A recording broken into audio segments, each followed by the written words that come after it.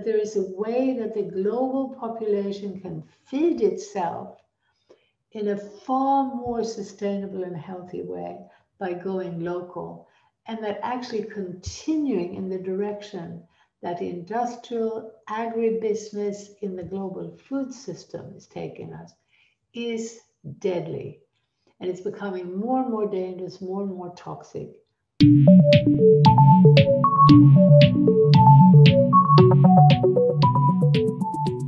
Helena Norberg-Hodge is my guest on this episode of Inside Ideas, a very special episode for World Localization Day, brought to you by 1.5 Media and Innovators Magazine.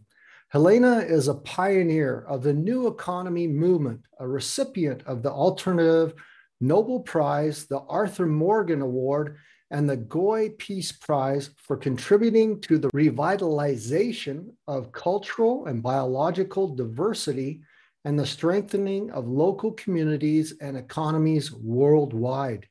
She is the author of the inspirational classic Ancient Futures and Local is Our Future in 2019.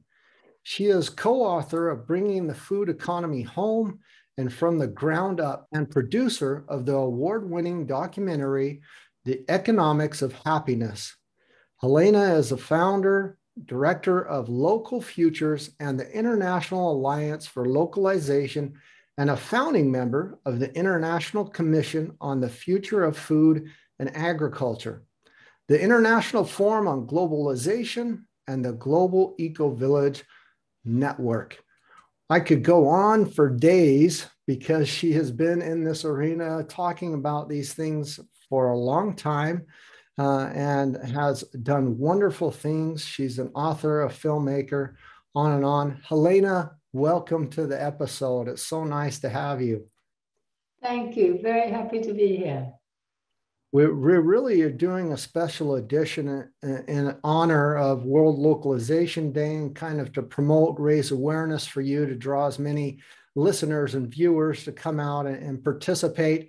Officially, it starts May 15th, not just a couple days from now, goes till June 20th, I hear. And then is the official World Localization Day on June 20th or June 21st this year? It's actually this year 20th because that's a Sunday, but we have nominated the 21st, the summer solstice. That's a perfect day to celebrate localization because it's about, among other things, that reconnection to nature that we would hope when people are out of COVID and so on, that they can celebrate outside together. It's beautiful, and it's combined with not only great speakers, great philosophers, kind of food events, wonderful guests and personalities who have deep thoughts, farmers, food producers, and just those who are really concerned about our earth and connecting as communities and building these local futures. Your book, Local is Our Future, I've got it right here, holding it up in the camera, is a wonderful book. And I want to touch upon that and maybe in another podcast and go deeper, as well as some more things of the happiness economy. I enjoyed your films, or documentaries or films that you've done, as well as your thoughts on local economies, the economics of happiness, and really Local is Our Future. I've been promoting it and talking about it to my friends and fans and listeners for a while. It came out in 2019. And there's really a lot of tools that if you go to localfutures.org to empower people with reading, films, and reports that can be downloaded where they can understand, do we want to get into this movement? How do we understand it? What's the whole verbiage around it? But what I'm really trying to frame is you've been doing this for 4 decades at least, 35 plus years, maybe going on 40 for a while. And we've just experienced, we're still experiencing it to some respects coming out of the pandemic, hopefully, a lot of craziness, Black Lives Matter, the pandemic, the inauguration, the racists against Asians, and on I could go. Has any of that work prior that you've done, that experience and what you've written and done filmmaking, helped you to weather this crazy time any better? Has it proven to be a more resilient model for life? Well, absolutely. And I think it's helped so much to know that despite enormous pressures from the top down, essentially national governments taking their marching orders now from global banks and corporations, they're trying to pull the whole planet, pull the people of the planet in a completely unnatural direction. It's fundamentally about taking us further away from nature by taking us away from any connection with the natural world where we live. It's taking us into an ever more urban environment where we are crowded together on top of each other, but we don't know each other because community has been broken down. We don't even look each other in the eye when we're in the big city. When we're in a smaller town or community, we do, and there's usually a bit more interdependence. Now, doesn't mean that in the big cities we couldn't revitalize a fabric of interdependent community, but it requires an economic shift because it's the economic path pushed by global businesses that is taking us further and further away from any sense of dependence on human beings. We're becoming more and more locked in a system where we can't even talk to a human being. In our government, in our healthcare system, in our education system, we are being pushed towards this large-scale, speedy, competitive, anonymous world.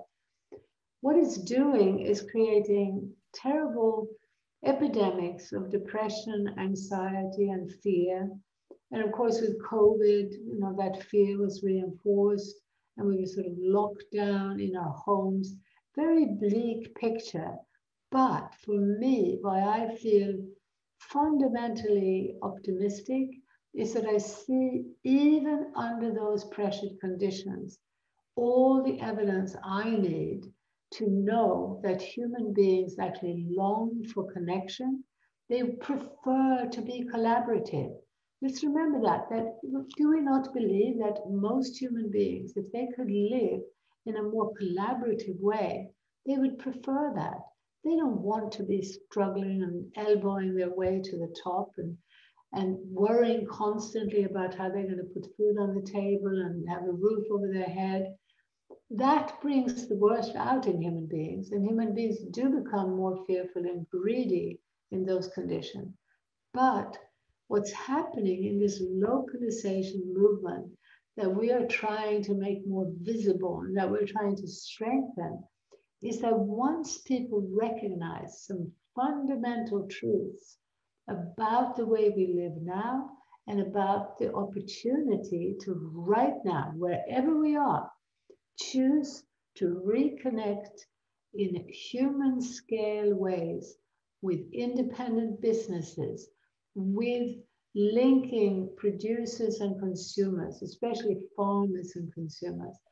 Once we start reconnecting in that way, in terms of human scale interdependence, what we're witnessing is essentially a restoration of humanity, what it is to be human.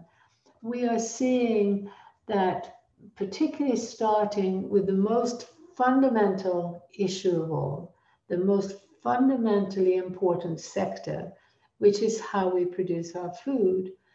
What we're seeing all around the world now is a growing local food movement.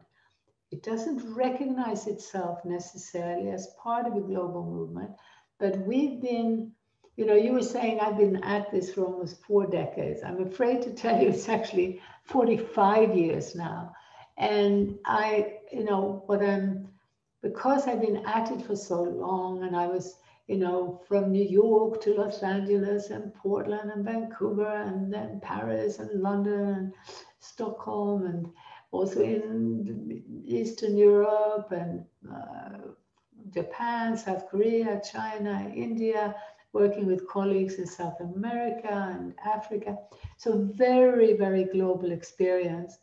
And I've been witnessing, firsthand the growth of this movement. I've helped to pioneer it in many places, including America.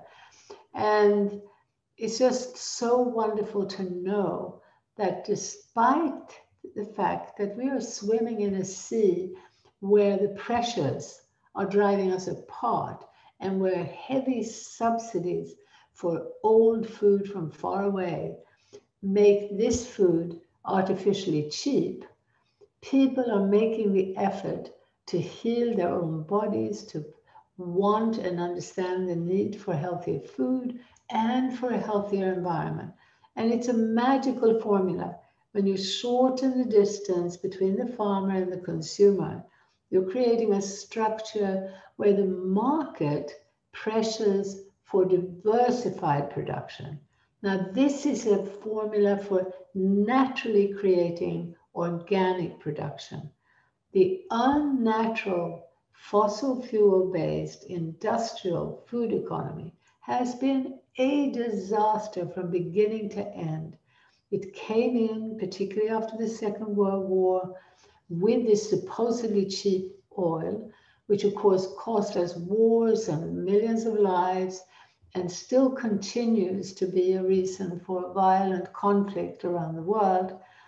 But this oil, which had been used for the war machinery, was turned on the land. And even in countries like Sweden, my native country, you saw people pushed off the land, replaced by big machinery using lots of oil, and on bigger and bigger monocultures.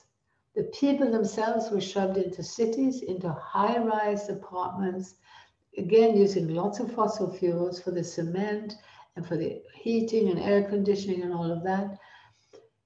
In these unnatural conditions, the land was basically destroyed.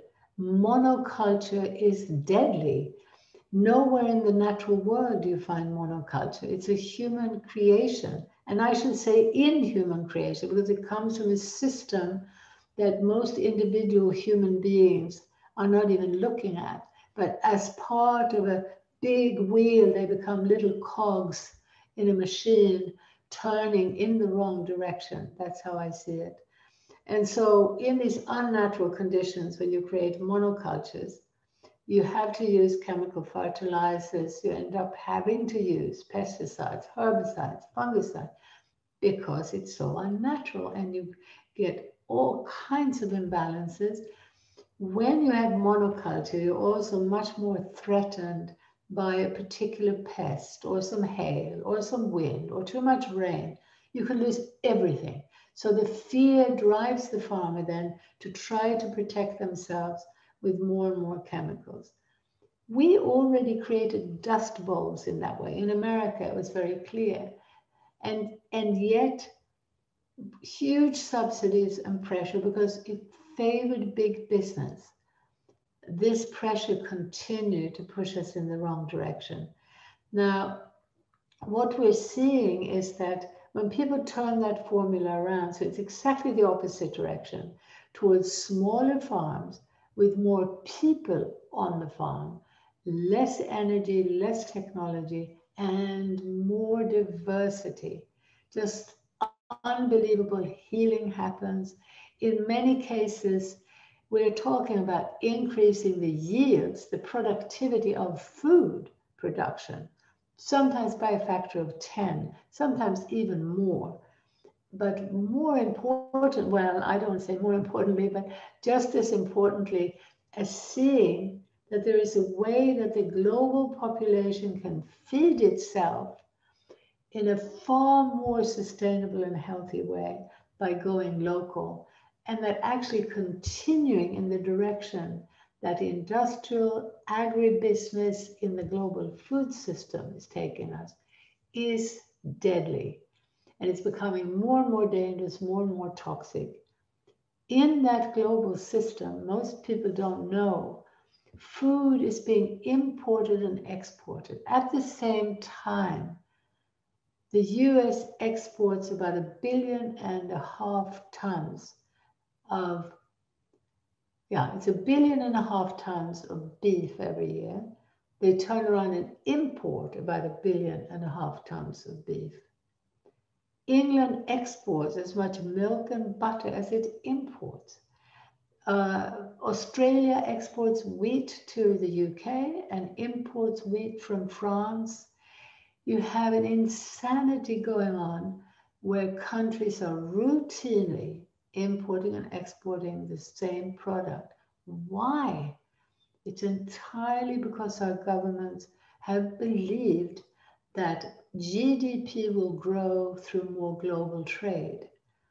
Now, we also have in the global food system food flown routinely to the other side of the world to be processed or to be washed. I discovered this first in Sweden when I came back from many years in the Himalayas. And I found that in 1977, I think it was, in Sweden, they were sending potatoes to Italy by road to be washed, put in plastic bags, and then sent back again. Now, this type of thing is happening by air, and apples flown from the UK to South Africa to be washed, fish flown from the US, from Norway, from Australia to China to be deboned and flown back again.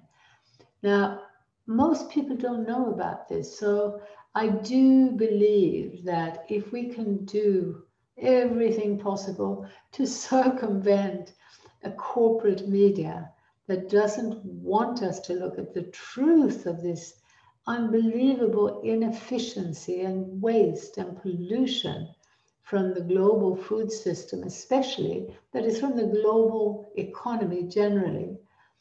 If we can get this message out, I have no doubt that we could see a turning towards both social and ecological healing quite rapidly, because we're talking about working with the needs of people and with the needs of nature.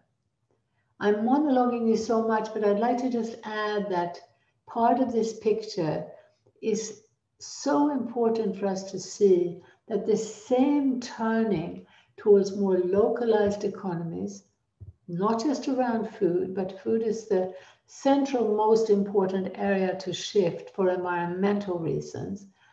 But for social reasons, if we shift away from the globalizing path towards the localizing path, supporting not just local food, but independent businesses, start working with those organizations that are developing local finance strategies, providing local energy systems, providing more localized, and by that we mean more preventative healthcare. It's more localized because people are more actively involved in learning about how to keep themselves healthy. A lot of that has to do with healthy food, nutritious food. It has to do with exercise. It has to do with peace of mind. Now, these recipes are all part of this localization movement. Very importantly, very important is the recognition that this turning is essential to avoid an even further leap to the right politically. Because what's happening is that this same system that wastes so much energy, creates mountains of plastic, uses all that energy, creates climate change, that same system is creating huge financial insecurity for the majority of the world's population. The financial insecurity now is extending to the middle classes. There is a fear of being able to provide for one's children, even a roof over one's head, some kind of future, some kind of education that's going to provide for the children.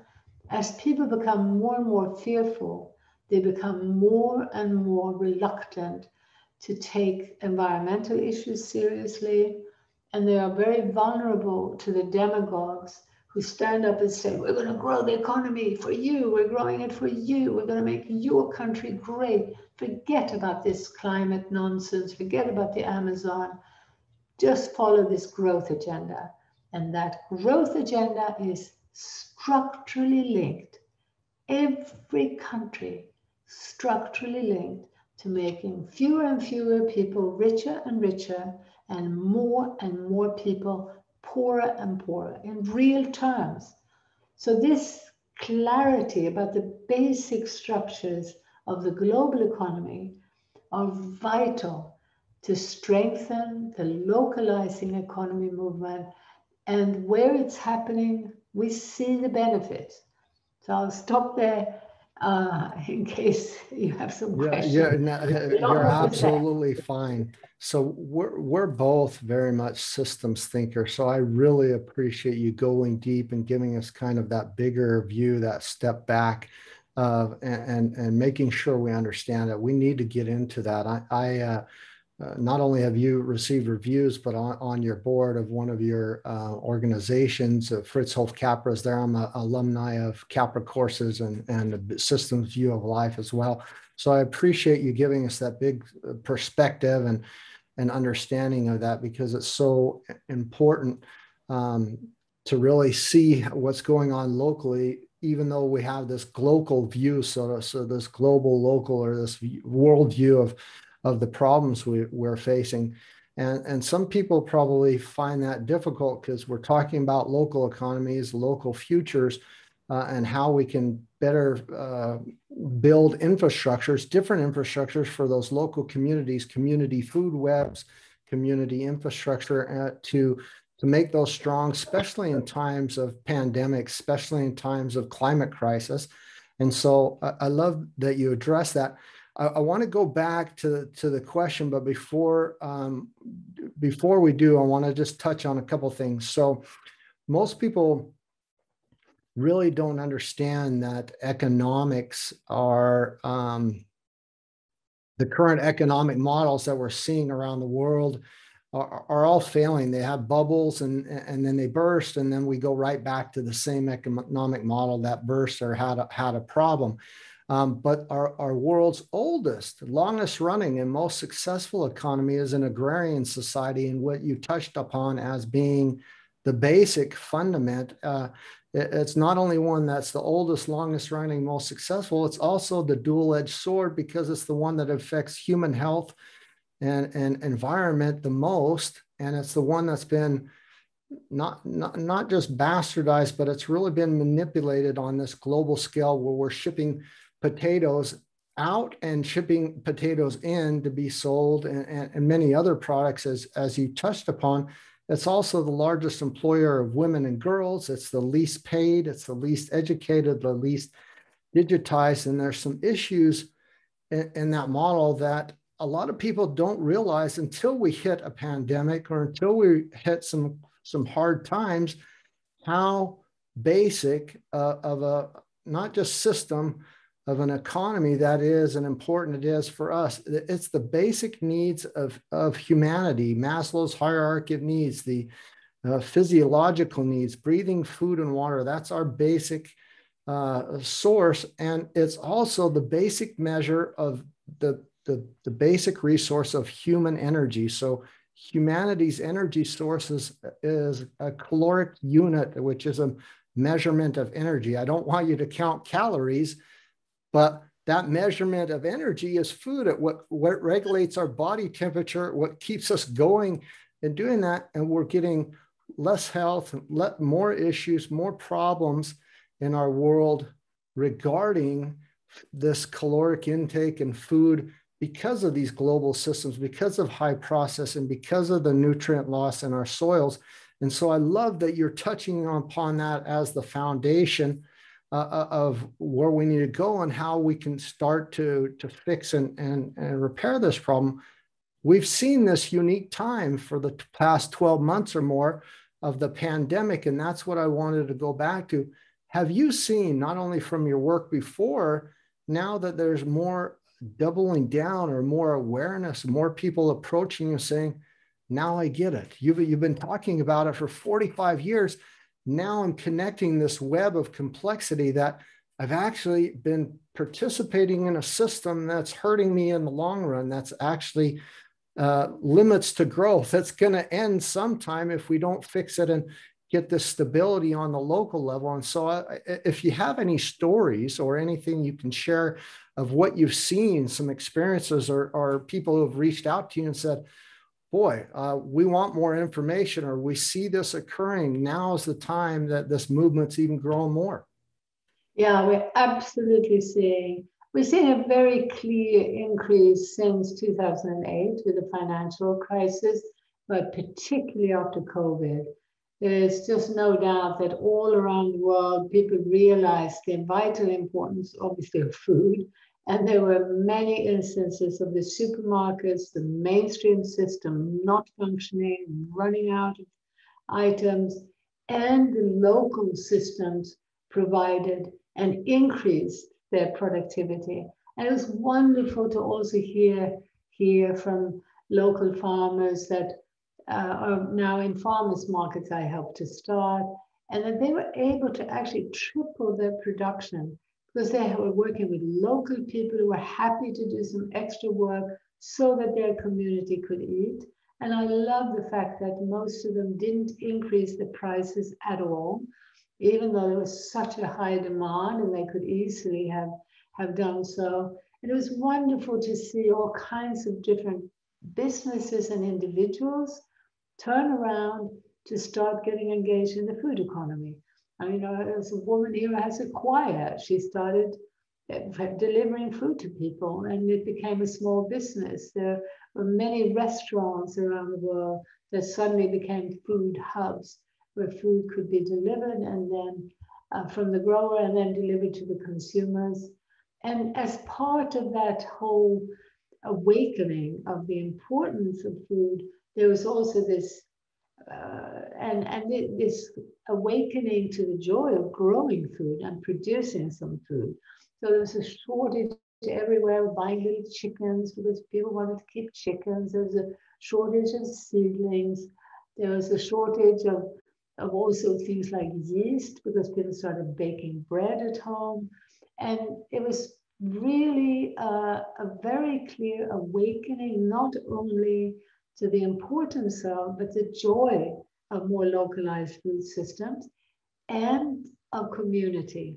There were so many examples of people reaching out, even in COVID lockdown, through the internet to make sure that the people in their neighborhood were looked after, the elderly and the frail.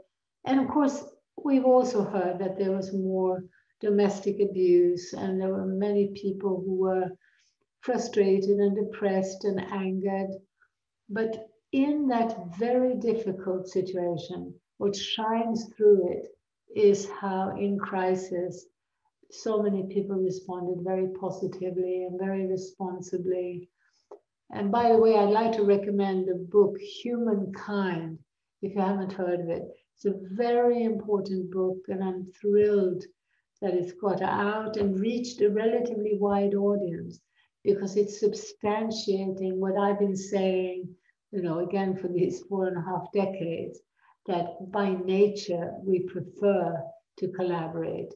When we don't enjoy competing and fighting to survive. It's not, every child that's born is asking to be valued, to be nurtured, to be loved. And when children receive that care and love, generally they learn how to become loving and caring people. That's so beautiful. Carl Sagan said it very nicely. The astronomer, he said there's this growing collective consciousness that sees the Earth as one organism, and an organism divided amongst itself or fighting against itself is doomed. And it is so true what you just said. We are so connected to the biome of our Earth. We are all Earthlings. We're all on the same spaceship Earth, moving in the same direction, distant cousins, so to say, kin. And if we're fighting against each other, we're doomed. We really need to realize that not just that we're all on the same spaceship Earth, but these local communities to reconnect with each other and to cooperate and collaborate. And this could go deep, and I don't want to. We'll save that for our next podcast. But there's a lot of neoliberalism, neo-Darwinism, which is really survival of the fittest, natural selection, only the strong survive, and severe competition. And that's not how our world works. Our world works like Lynn Margulis said, who is Carl Sagan's first wife. She said, we're on a symbiotic earth. And like she worked with James Lovelock as well. We're connected to that biome, that microorganism, and it's a symbiotic earth in collaboration and cooperation that we're all working in harmony as almost as homo symbios. And so I really love that you make those connections and you speak about that. And that's really, this is a beautiful time for us now because of World Localization Day, which is June 21st. But for May 15th to June 20th, you will have events and speakers and food events all over the world going on. And I kind of want to go back to last year, what was experienced, but basically just to explain to the listeners, it's a day to inspire awareness about how localizing economies can strengthen communities and lead to greater ecological health, human prosperity. Key participants in the past and last year were Russell Brand, Jane Goodall, my God, Jane Goodall, Brian Eno, Noam Chomsky, and I could go on, Vandana Shiva, Fritzl Capra, Daniel Christian Wall, and many, many superstars or wonderful people who I feel are wonderful and doing good things for the planet. And they're bringing not only their philosophies, their feelings on where maybe this new social framework is going for humanity and how we embrace that locally. But there's no one better to speak about that than you, about what maybe we could look forward to this year and maybe what surprises, if you could tease us and help us a little bit more to understand. Yeah, well, this year we have decided to, in a way, decentralize so that our colleagues around the world are organizing events in their own languages now on 6 continents. And working from, Tokyo to Benin or Kenya, Peru, Mexico. So all around the world, people are organizing events in their own languages starting May 15th and until mid-June. And then we'll have a taster of some of that in a program that we're running from the 15th of June to the 20th. And we'll be trying to reach every time zone with some of these programs, some of which will report back from around the world, and others will be events that we create. This year, Russell and his wife, Laura Brand, will join us. He quoted me quite a lot in his book, Revolution, and he's really a very important figure because he understands both the political need for decentralization or localization. And it can also be called anarcho-syndicalism, but really localization is what it means. He also has become very aware of the central importance of an embodied, grounded spirituality. And that's, as I see it, that's a shift towards really deeply learning from more feminine, deeply embedded ecological indigenous societies. And that's where all my knowledge comes from and my teachings, from having had that deep experience for many years, as well as living in Sweden and America and Germany and learning to speak a lot of languages. So I've had the opportunity both to go very deep into indigenous culture and very broad global experience. But so this year, Naomi Klein is also joining us. And the main thing about having some people with well-known names is that we're really, really wanting to raise the status of and to show the many grassroots efforts that are so significant, they're so systemic. They really demonstrate what we call the economics of happiness, which is really the economics of localization. But it's so difficult to get them into the media. The corporate media doesn't want a systemic path of solutions. It's happily encouraging us to view everything as a separate issue. And it's particularly dangerous, as we can see now through the social dilemma and so on. Algorithms, really, it's not really about people, it's the systems we build, where we've wedded technology to money. We've wedded this system to an extraction that really benefits almost no one. But in material terms, in money terms, we can see this obscene, you know, um, situation where a few individuals, even in COVID, earning billions and trillions of dollars now. So we've got to really step back to look at that bigger picture. And as I say, once we do, when we put on lenses, so we contrast the localizing path with the globalizing path, we'll see that one of them is about competitive pressures and speed, taking us further and further away from nature and from human beings, from human control. The other one is subsuming economic, um, essentially economic transactions, the creation of money, the regulation of interest, and the mechanisms through which society is in charge of the economy rather than the economy shaping society. That's what localizing is about. It's a process.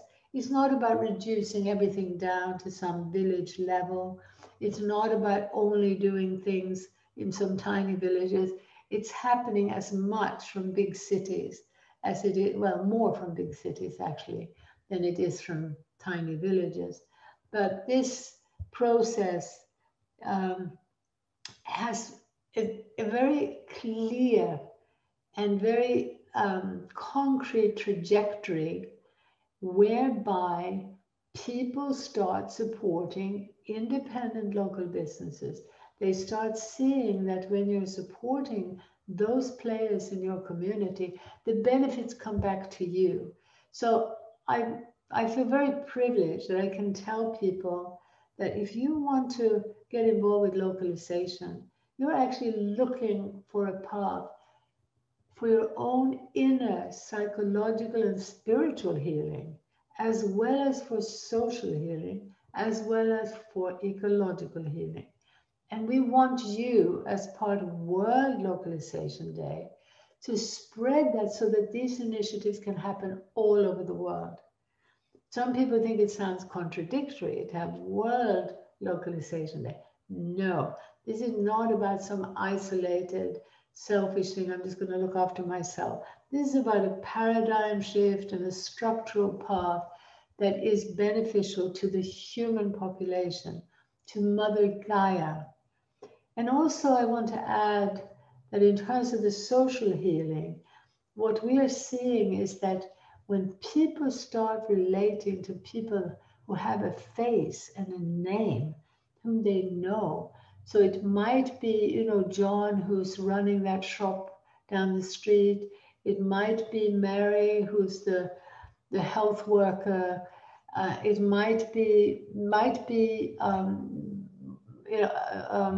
someone from a different culture, from a different race, but they are people. They are not labels. They are not those nasty immigrants or those Muslims or those people who are inferior because they have dark skin. No, these are people you know. So what I'm seeing is that as you become more interdependent with people, as you know them, the prejudice starts falling away. You can't have this general label for the individual you know. The distances and the fear, that's what produces the prejudice and even the violence and the rise of some very nasty neo-Nazi sentiments and so on. It's the fear and the separation and being actually manipulated by this inhuman system. And remember that those algorithms that are polarizing us in social media are algorithms that are polarizing the whole world, distorting the prices of everything in the marketplace, because we are allowing a casino and a trade in money through algorithms that second by second are searching to amass as much wealth as possible into fewer and fewer hands. And what's profitable is destruction. Health, connection, love are not profitable, but ill health is. And this is also just crazy that we measure GDP in a way that really literally means that we are on a path of destruction. If you stay healthy, it's not good for GDP. If you need chemotherapy year after year, if you need pharmaceutical drugs year after year, GDP goes up. You stop buying them, GDP goes down. It's all about commercialization. So it can sound maybe very challenging to change that big system, but I keep hammering on about it to try to get people to listen to the message that when you reduce all that to a scale where you live in your community, in your city, and you start engaging with localization, you're actually on a path that takes you in exactly the opposite direction. I think, the statistics also are that right now in the food economies of the world, the smallholder farms actually are home to 95% of agricultural biodiversity. The giant monocultures are destroying it systematically. And as I said before, increasing climate emissions and toxic pesticides, genetic engineering, glyphosate. The farmers' markets are markets where the farmer can get about 80% of what you spend for your food. In the supermarket, they get, if they're lucky, 10%. So you're starting to see a win-win strategy for healing the economy and healing the earth. Yeah, there's been a big, huge issue around turning food into a commodity, and we really saw a big push in that in 2008, where all during the financial crisis, where all big investments shifted to anything to do with the food system. And during an economic downturn and during the pandemic, we see time over time, it's growing trillions of dollars every year, regardless of whatever downturns, because it is a basic sustenance. But on the flip side of that is companies and investors are turning that into a commodity, and they don't have any idea of how to produce food. And so they've in essence cheapened food. And when you cheapen food and turn it into an investment, you've cheapened life, and you're investing against yourself in the long term. And that's just it's a horrific downward spiral that needs to be changed and fixed. And I appreciate you addressing that and speaking about that. I've loved, I mean, you've had Deepak Chopra, you've had Dr. Zach Bush, who talks about the microbiome and many other wonderful things. I've had on the podcast before Maria Rodale, who wrote the Organic Manifesto of Rodale Institute, and talking about regenerative organics and organic farming and different methods.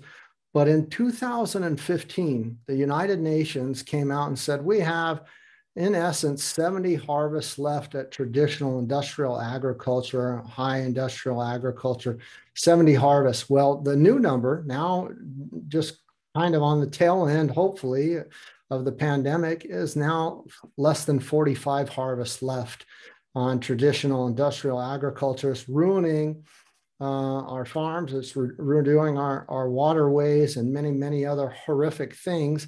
And as you said it so correctly, the smallholder farmers and those who implement regenerative organic practices, agroforestry, agroecology, new methods of healing the soils, but also fixing our waterways and not using pesticides and those things, are really those who are not only turning into carbon farmers and kind of healing our soils and capturing carbon, but they're also giving us better food. There's higher yields and there's much more return on that. And even those who are stuck in these concrete jungles in the urban cities growing your own food, or even if it's a victory garden or in your kitchen or on your terrace, is like printing your own money. It's a way of freedom. It brings you joy, and it can connect you again to how vital, even if it's just sprouting, that process can take a shift in your life, to connect you back on the right path to where you need to go. And so I love everything you're talking about and what you're doing. I want to encourage all my listeners to go and view your website, World Localization Day. I'll put the links in the show notes descriptions, and just participate, take part of it, be empowered in a new movement, in an old movement actually, but one that maybe they haven't heard of. Hopefully will reach a lot of people who haven't heard of it, but are ripe to hear the message now that they've experienced all sorts of craziness in the world, and saying, these old systems aren't working for us anymore. We need something that really works for us. And that goes back to my first question for you. It's really, I see that all those 45 years of work and what you've talked about have been telling us about a model that could have worked this whole time. And now we're seeing it emerge as something that's actually more resilient and has the ability to heal our world in many different ways and connect humanity one to another. And so I really thank you for that. Is there anything else about World Localization Day that you would like us to know, or is important for us to watch out for? I guess I'd like to just stress that we see it as a process, and that it's not about blaming people who aren't eating 100% local food. In most parts of the world, you can't. You might be eating cotton or tobacco or something if you eat local. It's a relative term. It's about the shift in direction, and it's about joining that movement with people in your community. So we're urging people to think of, two quite different strategies. One of them is to right now look around where you live and see if you can find some localization initiatives. Ideally, starting with food. It's the biggest healer, but there are many others. There are business alliances, finance, and so on, as I said. Also help us with what we call big picture activism. And that's getting this bigger picture out.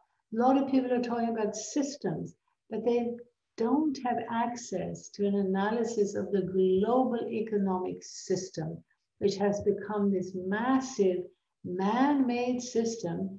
A lot of people talk about it as patriarchal, racist, misogynist, and it was from the beginning.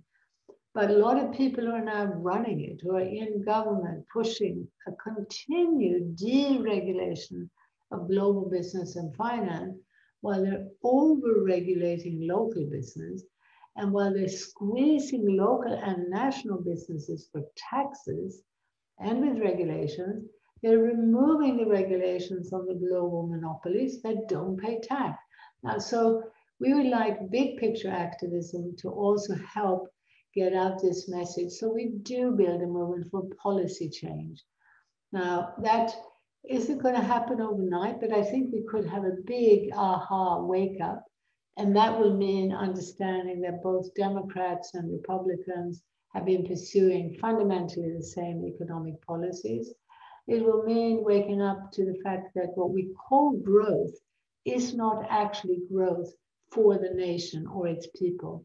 Nations are actually getting poorer vis-a-vis this floating empire of in this casino economy and these global giants. They don't belong to any place. That's the whole point about localization. So I think what we have to offer is almost like, a PhD in localization. If you become interested in that, you should come to our website, because we have materials that range from the grassroots initiatives. We're coming out with a local action guide, also with all kinds of examples of what you can do at the local level.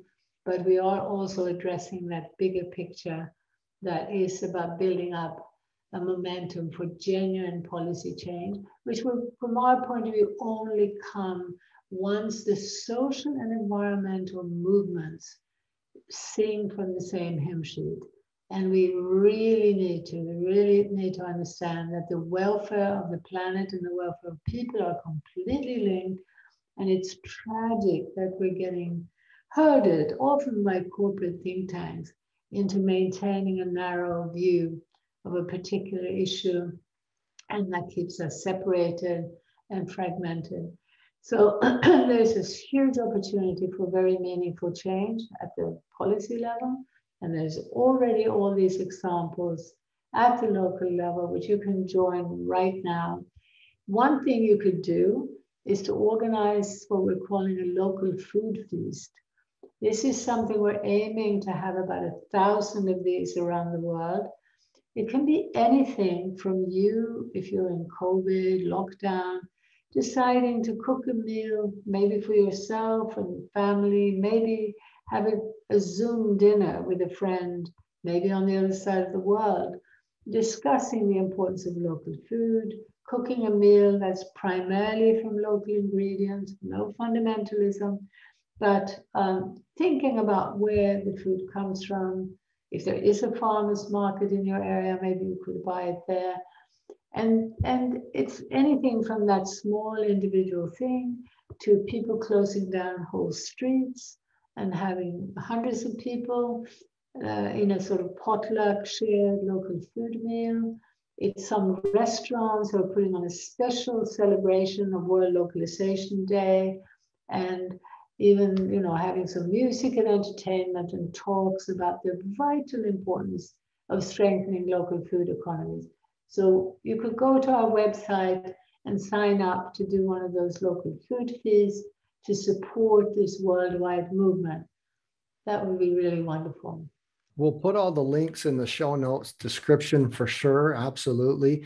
The website is worldlocalizationday.org, and you can reserve your place. You can also sign up to do the food feast and have a nice event there, as well as it's really nice. It's kind of a pay as you can system that you have set up, which is very nice and fair. That it's to each and everybody's needs to join. I will definitely be there listening in, and I hope that our listeners and those who we promote it to will join as well, because it'll be a wonderful event. I really thank you and hope that we can take a deeper dive very soon after things calm down after the 20th, 21st, and that we will go deeper into your book and some other things on talking about economics in general, and moving a little bit into some deeper dive discussions on what you've been dealing with for 45 years and why we haven't jumped on the boat yet to figure it out, and how that movement's going, because I have tons of questions there, and I'm sure some of them will be answered in the World Localization Day. Thank you so much. Thank you. Bye-bye. Helena, thank you so much. Bye-bye.